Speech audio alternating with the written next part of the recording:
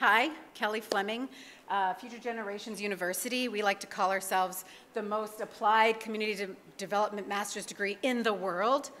One of those reasons, closer, okay. One of the reasons we say we're the most applied is because we're based in the US, and in the US everything is best, most, greatest, everything. But also, our philosophy of community development is an applied strategy to teaching community development to master's level students so that they can go on outside of the classroom and directly apply what they've learned in part of their mastery into the development work that they're doing. However, and I mentioned that I'm the chief academic officer because we're very small. We're sort of like an academy. We have 50 students at a time. And so as the chief academic officer, I'm in charge of a number of other elements of the program that expand outside the classroom. I'm in charge of the accreditation. I'm in charge of the evaluation as well. So even though we're small and we take advantage of the fact that Moodle allows us to pivot the way that we teach our program, it actually also allows us to check those boxes for the regulations that these accreditation bodies and different people want from us. So I'll come back to that at the end. But I really do, so what I'm going to talk about is our approach to applied learning. So we have students all over the world. They're using Moodle. They're in their country. As part of the application process for being in our program, you have to identify the community that you're going to work with. So from the beginning, they're already defining what community in their area they're going to be working with throughout the course of their degree. And so we were thinking about how do we make that a reality at the course level even. And so we've developed what we call, oh, you have to change the slide. This, awesome. So we developed what we call community labs. So for those who work with project-based learning or applied learning, experiential learning, this is what we do to try and encourage and facilitate faculty really concentrating on those assessments that aren't essays and aren't theses, but are actually project-based learning that then they can assess directly. So we take the course learning objective. Each class has 3 or 4 course learning objectives.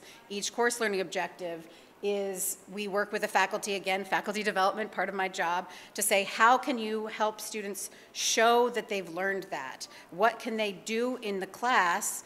And by class, I mean their environment, right? They're going out there with their community and they're working directly with them. So what is it about this principle that you're teaching that they can practice in their classroom of the world, right? So how do you make an output or an assessment or a project-based learning assignment? These are all words to say the same thing, like this activity that the student is going to do that you're both going to scaffold, like I said. This comes from like e-learning philosophy, portfolio philosophy as well. We want to scaffold both the activity, so the thing that they're doing, and we ask the faculty to write out instructions. Actually, if you could go to the next slide, that would be good.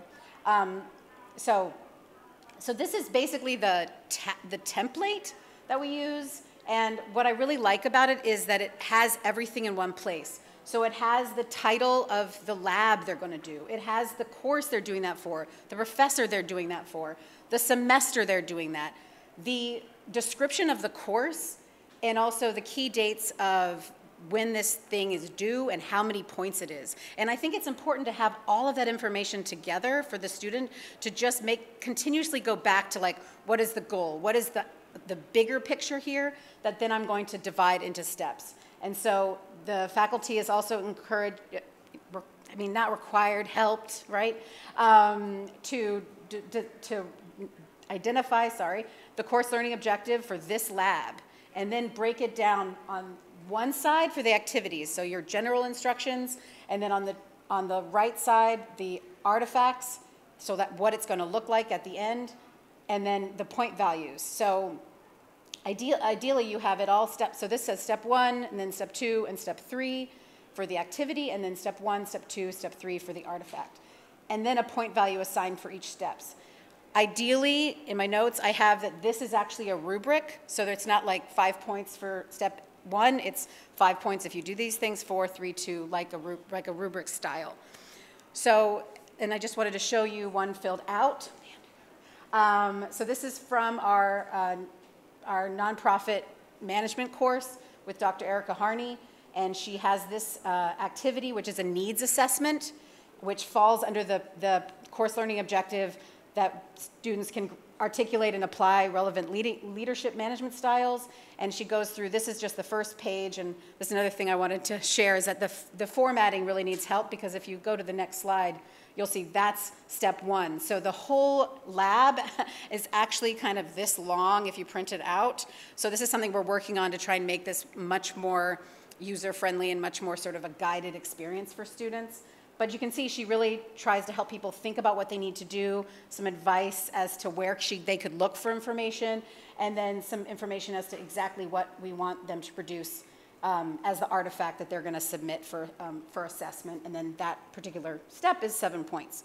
So I think we're on to our last slide. So I'm doing good, talking too fast now. Okay, so like I said, I like this concept of community lab because it really fits for a small place like us. I don't have the luxury of having things that don't fit with a bunch of other stuff. So the community lab is extremely student-centered. It allows us to really, faculty are able within the structure to give student choice. They can choose to do what has been outlined. They can also choose to do something else of their choice. They can decide that they're doing the activity, but the artifact's gonna look different. There's a lot of variability that can happen within there. But what comes out of it is something that's a very measurable structure for an applied learning activity. And that was really important for me because I use looking at both the instructions that the faculty gives students and what the students produce as part of the faculty evaluation process, the course evaluation process, the program, both development and evaluation. So we talk about, how did this one go? Did it really fit with the learning objective? How should we tweak it to be more centered around that learning objective? Should we change the learning objectives for this class because it's not quite fitting? And also it helps us with designing another program, like how can we use these examples? Because there's some things that work really well as project learning. How can we tweak, how can we use that activity, but tweak what exactly they're doing out there in the world? It's a great tool for our marketing department because we end up with these wonderful, often visually stunning, great stories about what our students are doing out there with our education with their community. So on Tuesday, we have a Tuesday webinar series, and we had one of our students, John Mark, who graduated last year. He lives in Haiti, is in Haiti. They haven't had power for 2 weeks. Somehow he managed to come to our webinar, present on his projects that he had done, his learning journey through our program, and shared a story map. I don't know if you know that product, but it kind of helps you structure out a GIS project. So he showed this. I wasn't there, I was here, so I have no idea how it actually all went. I've been waiting for the recording. But it really is a great tool to show what our students are doing. You know, we're small, we're always looking for different people to fund us and partner with us. So these are great stories of how our students are out there in the world, really bridging that between the starting with us in our program and then how they use these products that they make after they've graduated. So that's really all I had. Thanks, but yeah, plenty of time for questions, which is what I wanted. Thank you. Yeah, questions?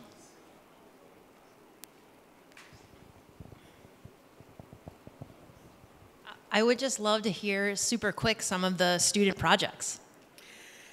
Oh, man. So the other extension, thank you. The other extension that I really think is really helpful is that when students are used to doing this for an assignment, so they make a needs assessment as part of the nonprofit class, then in their lives or in their projects, they're like, oh, you know what, that a needs assessment, then there's a next step. There's a thing that was identified that I really want to work on. And so we have, I don't know, 30%, 50% of our students doing independent studies where they take what they learned in the class and they create a whole course on extending that learning outside of the class. So Jean-Marc's big project was one of these extensions where he actually got a Peace Prize to start women entrepreneurs go through a professional development workshop, and then he was presenting, because it's been a year now, how those people in his workshop have now expanded their projects. So they started with selling just fruits and vegetables. Now one woman is doing ginger coffee and has a contract with the US. These are the kinds of stories that we only have, like I said, 50 students, but we know that they are making a real impact where they are. And because they can stay where they are, and because we use e-learning where they are, and we just do virtual online classes, they can stay there. There's no brain drain concern, because they're really still really integrated with their program. And it also meant, because we used to have a large part of the program was that people would go and see community development projects around the world, and this was to help them see a project and then go back to their home countries and put that project into place. We were limited on the types of people that were able to do that. And now we have a lot, women, for instance, had a hard time leaving their work and their homes and their families to be in our program. And now we're up to 70% women in our program. So that's one of the real benefits of being able to really deep dive and sort of commit to an online platform as where we're going to be doing the learning. So thank you. Did you start with these community labs, or did you have another pedagogical project before? And if second option, what is the difference in student feedback about your project? Yeah, great question.